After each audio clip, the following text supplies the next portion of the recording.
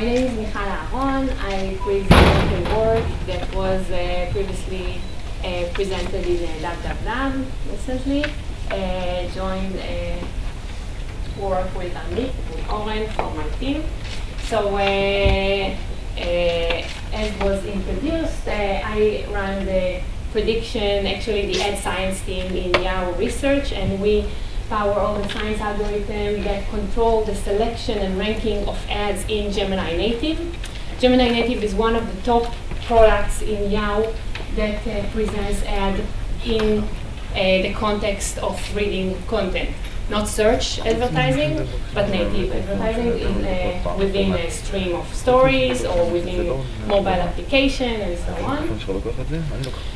So I want, as you well known, for performing good selection and ranking of ads, we must provide a CTR or CVR or view predictions estimating the probability of the user to like this ad, to interact with it. Accounting for this prediction and the bids provides us the required ranking. I'm not going to talk about the specific prediction algorithm that we use. A version of it was once presented in Rexis a few years ago. I'm more going to talk about the way that we deploy this algorithm in production and in online search. But just one word about the algorithm. There are a lot of words, a lot of possibilities to represent accuracy of such a challenging predictions algorithm. One way that I select to present here is the following. Actually, we took a batch of data of several hours of serving, and we aggregated all the impressions for which a predicted CTR was given into different bins. So in the leftmost bin is all the events in which the predicted CTR was between 0% and 0.1%. In the next bin, it's all the events in which the predicted CTR was between 0.1% and 0.2%, and so on. So in the blue line actually represent the support, meaning the log of the number of events in each such bin. So you can see that the largest number of events, of course, gets a very small probabilities. And the red line show the ratio between the PCTR and the actual CTR. And you can see here that, for example, this bar presents about 100K impression, in which for all of them the prediction was between 1.5 to 1.6%, and the actual CTR was 1.53. Just to show something about the accuracy. Okay, so some architecture background about how we actually run this algorithm. So Offset, the algorithm that we use, run on a centralized process. We cannot parallelize the algorithm itself, and this causes a great constraint that we have to handle. However, because of the dynamic nature of the environment that we work with, because of the so many new ads that are constantly arriving, some around 10K new ads per day, we have to learn on the most recent available data. And these two generate a big challenge. So what we did is we tried to actually employ the MapReduce technique in order to do this process as quick as possible, as efficient as possible. And what we do here is that we actually divide the processing into two stages. The first stage is the pre-processing stage of every event, and the second is the actual learning. The pre-processing stage, which takes more time, can be very easy parallelized because it just takes one a day. For each pre-processing, we need just to see one line. However, all the processing afterwards is being done on a single reducer. That's how we employ the MapReduce algorithm to run very efficiently on a centralized algorithm. So that's more or less how each model runs. And if you look at this image, you can quite easily imagine how we can do parameter tuning on this algorithm, because as similarly to any other type of algorithm, we have several meta parameters which we work with and we want to optimize. So the way for us to actually train and find the optimal set of meta parameters, looking at this picture, is actually quite trivial. Instead of learning only one model on all these pre-processed entries, we learn lots of different models. We do it more or less in the same time of learning a single model, and then after a period of time, we can evaluate all these models. We can pick the best one and select it to serve the traffic in the future. Okay, but there are a lot of disadvantages of doing this tuning of meta parameters offline. And I'll list some of these disadvantages. So for one is, of course, that the number of configuration is still limited. Although we can run several models in parallel, even if we run 100 or 500 or even 1,000 models, it's still a limited set of parameters which might not suffice. Also, we have to run them on a limited time frame. So we can, for example, run it on a period of 1 week, which takes a few days. But then if we do it, the model that is later picked is going to serve for weeks and months ahead. So I'm not sure that the model that is best after 1 week will continue to be best after 3 months. And also a technical constraint that before deploying any model, we have to run it and to train it for several days.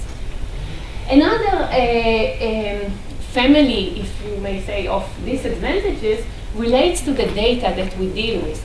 We deal with a very dynamic and constantly changing data. We have different seasons, we have different advertisers, we have ends of quarter, we have Christmas, and we have a very dynamic environment where advertisers come and go depending on their own needs. And this also means a lot of changes that we have to do in our environment in order to accommodate. So the idea here was actually how to do this tuning of meta parameters in an online fashion, and that is actually the subject of this talk. So looking at the image that I showed before, shouldn't be very hard to actually do it in an online fashion, meaning that every time there is a new data set to process, the mappers will pre-process and then provide these entries to a set of models that are constantly being trained in parallel. The best model in an online model, we detect the best model. This one will continue to serve, and not only that the best model out of the ones that we train will continue to serve, we want to push it one step forward and to say, okay, this is currently the best model.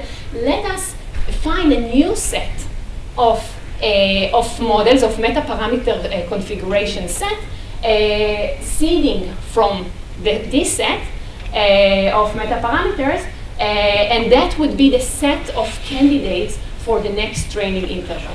So let me be more detailed here. So let's say that we set the training interval. Let it be 4 training periods, for example, 1 hour or 12 training periods.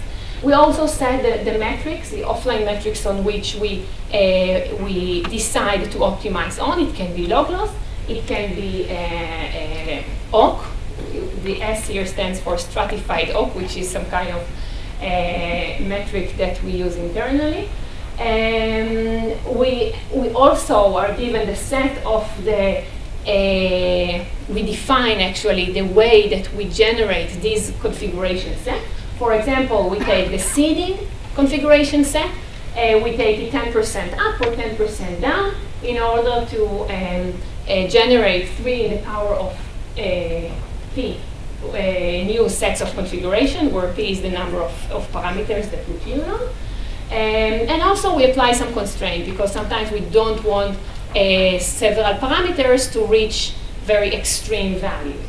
And then at each repeating cycle, we generate the new set of hyperparameters we see from the best configuration that we found so far. We train all these candidates, all this configuration, and at each point in time, we know which is the best model so far. This is the model that continues to serve, and this is the model that will later be defined as the best for the next iteration to come. More details are in the paper, of course. So if you look at it, if we have one set of metaparameters that we work with, we actually generate a set of metaparameters around it. We continue to train for another 1 hour or 3 hours. We find the best model. Then we generate a new set of configuration, and so on. Just to show you it in a different schema, if we start with, let's say, 100 configuration, one of the model was selected to be the best. This configuration variance to 100 new set of configuration. They continue to learn for a period of, let's say, 1 hour. One of the models is the best. This is the one to be serving, and so on.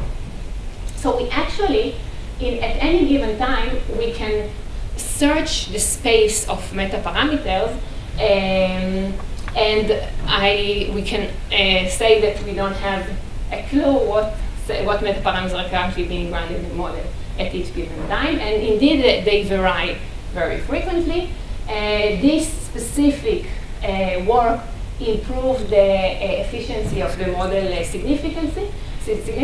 So you can see a 4.8% improvement in CPM on the all traffic, and a 12% CPM improvement on Yahoo homepage, which is the main section that the users are mostly engaged in. And it was ramped up to production last year. Just one thing to note, there is a risk of divergence.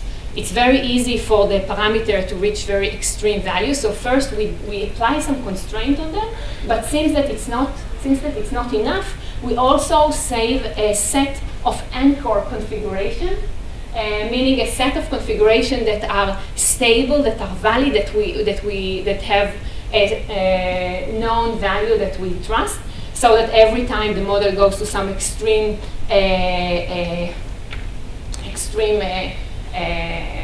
position or extreme state, it can always return to this anchor configs.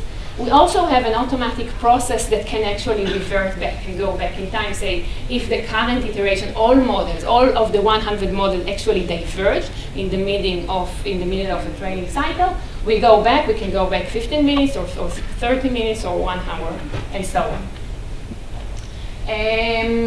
Future plan is, of course, to expand this work for optimizing more than just metaparameter. For example, the dimensionality of the vector is a very challenging work, and maybe also to apply different type of technique instead of just a trivial grid search that we did here. Thank you.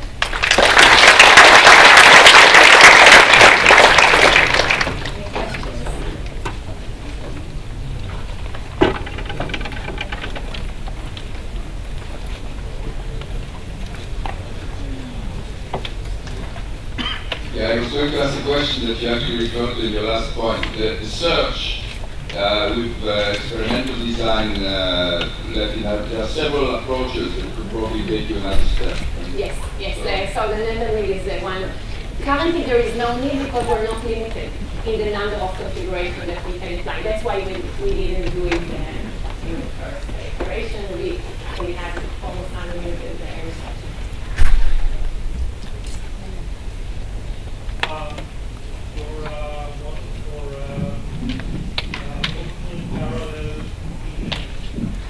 You're modeling for multiple parallel competing models. That's essentially a genetic algorithm. You have both natural selection and mutations, like in the parameters you perform mutations, and very interesting. Yes, you're completely right, and this analogy was presented to me before, and I found it quite surprising, but it wasn't started from there, but I agree with you that it's very simple.